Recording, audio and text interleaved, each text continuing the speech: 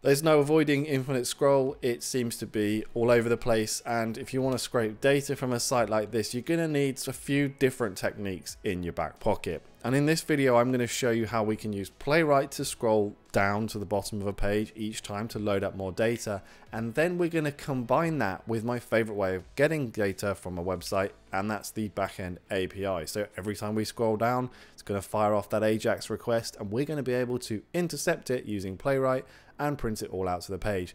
This is a pretty good technique to know how to use when you're thinking about web scraping, although one that you might not use as common, but I like it because it's really easy to set up and get going, and is really good for exploratory, figuring out what's going on a website. So let's get started.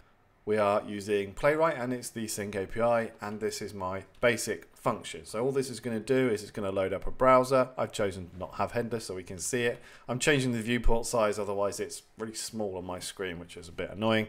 Go to the website. I've put a sleep in here just to make it a bit easier. Click OK on cookies and then wait for something to happen. So let's run this now. And we should get our browser pop up, and there's our page, and we'll have the cookie pop up, and it will click yes, accept once the page has hit network idle, which is pretty useful. Wait, there we go, it's done, and it closes it. This video is sponsored by Scraping Bee, a real-time web scraping API that solves a web scraper's two biggest issues: JavaScript rendering and proxy management. Scraping Bee will handle your headless browsers and manage rotating proxies for you, giving you a simple to use API to integrate into your own system or project. The hardest part of scraping is always getting the data in the first place, so why waste time, effort and resources doing it yourself? Scraping Bee uses the latest Chrome browsers for quick and easy rendering and page loading, taking away the issue of the heavy resource usage compared to running your own stack of Chrome instances. You can also send custom JavaScript snippets to evaluate on the page, for example, scrolling down like the one we use in this video right here. This, on top of a large proxy pool that will all auto-rotate and are geolocated, mean a very quick and efficient data extraction and web scraping experience for you or your development team. There's a Python package too on pip to make your life even easier if you're a Python developer like me. So if you think any of this is appealing, then go ahead and click on the link in the description below and check out Scraping Bee for yourself. So we want to scroll down. Now as I mentioned, there are three different ways. I'm going to show you how to do this. They're all pretty simple. It's up to you which one you choose to use, but they do have their limitations because we are going to have to execute the key press or the mouse wheel or the JavaScript each time to keep going down. That's going to involve some kind of loop. So let's go ahead and put it in here. We'll just have our, let's have a quick comment here, scroll down, and then I'm going to do 4x in range, and we'll say to start with just do 1 to 5, and then we can put in our first one, which is going to be the key press and the end key. So if you're on the website and you hit end, it goes to the bottom. Fairly self-explanatory. So we're going to mimic that. So we can do page.keyboard.press and then put in here the end key like this. What I'll do is I'll print out some text here, so I can say scrolling, key press, and then we'll just have the number there. Then we will have our, just put in a little sleep so we can really see what's going on. So this is basically going to do exactly what you think it's going to do. It's going to load up, it's going to click on the cookies thing, which keeps popping up, which is a pain, and then it's just going to hit that end key each time. And I don't have any implicit waiting or anything like that, but you may want to do that if you're really working on it. There we go, you saw it scroll down, pretty self-explanatory. So that's one way of doing it. Recently, I think in one of the more recent versions of Playwright, you can actually do mouse wheel as well, which is also a pretty good one. So we're going to go ahead and change the keyboard here, and we can do page.mouse.wheel, and then we need to give it some coordinates to scroll. So we want to put something like 0, and then I think maybe 15,000 or 10,000. The second number being the x-axis, which is down. There we go. So that should do exactly the same thing. So we'll run this, and we should get scroll all the way to the bottom of the page 5 times like we did before. Works pretty well, as you can see. The last one we can do is we can actually execute some JavaScript. We can evaluate JavaScript code on this page, which we can then use to do exactly the same thing, just go to the bottom of the page. So let's remove this. And again, we'll put in here, this is what it looks like. So I don't have to type that out again. You can see all we're doing is we're using JavaScript to scroll down.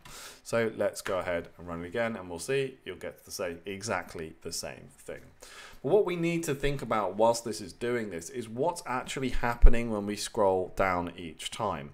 Well, let's go ahead and look at the network tab in the browser so we can actually see what's going on. So I'm going to come back to this other one. We're going to do inspect, we'll go network, and there we go. Hopefully I can make this a bit bigger. If not, I'll just zoom in on it.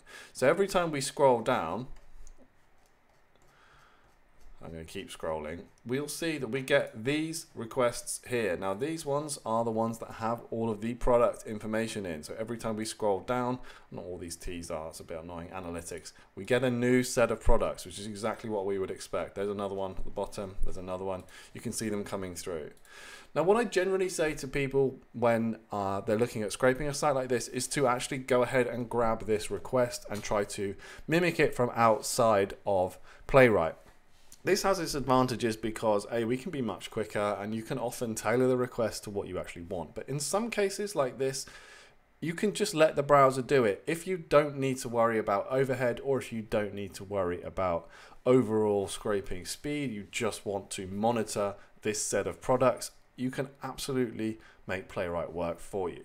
So what I'm going to do is I'm just going to amend our code just a little bit, so every time we hit one of these requests, it's going to spit out all of this JSON data. So we could then just basically save it or pass it, whatever you want to do with it. So let's go back to our code. I'm going to keep with the JavaScript scroll just for the sake of it for now. And we're going to build out, and we're actually going to use the network events in Playwright to grab that information. So when we use these network events, it's basically going to trigger on the response. So we need to set in here somewhere. We're going to do it just underneath our viewport size. We're going to do page.on. This is going to give us access to the actual event. As you can see, it's telling me there all about the events. We could have a look at this and read this if you wanted to.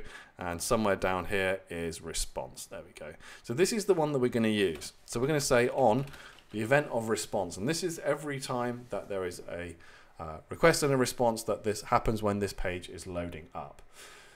What we want to do here is we want to actually access this, and we can pass it in a handler function into this. So we'll say lambda first and the response, which is going to give us access to this data.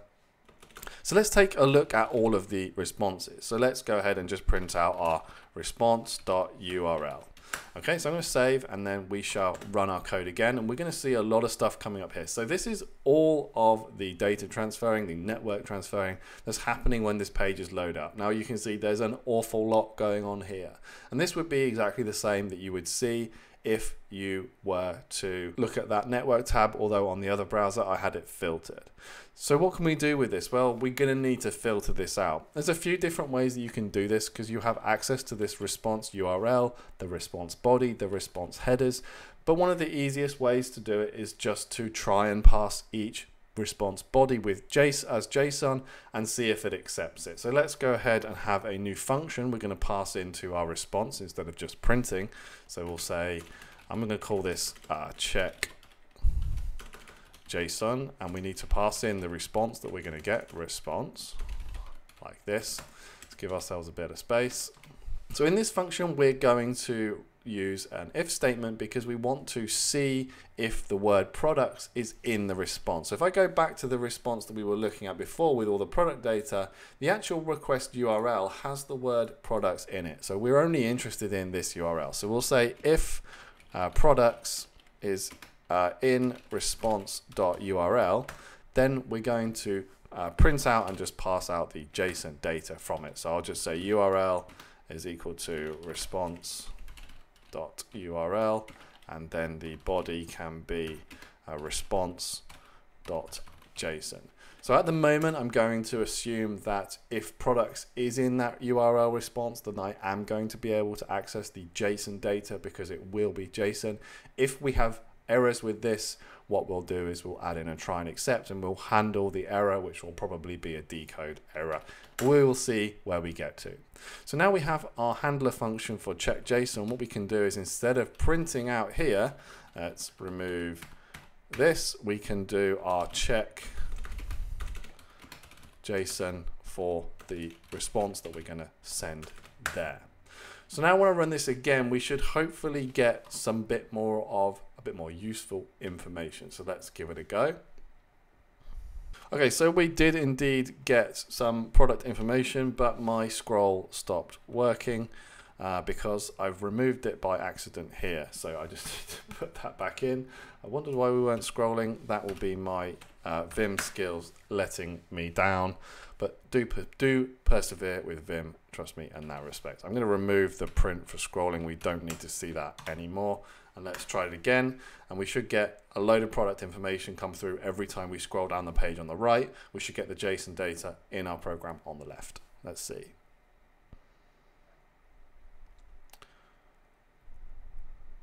There we go. So you can see we're getting more and more information each time it's all come through. This has failed, so I think this is probably to do with the waiting or the browser closed before everything else was done. So we would want to handle that some way.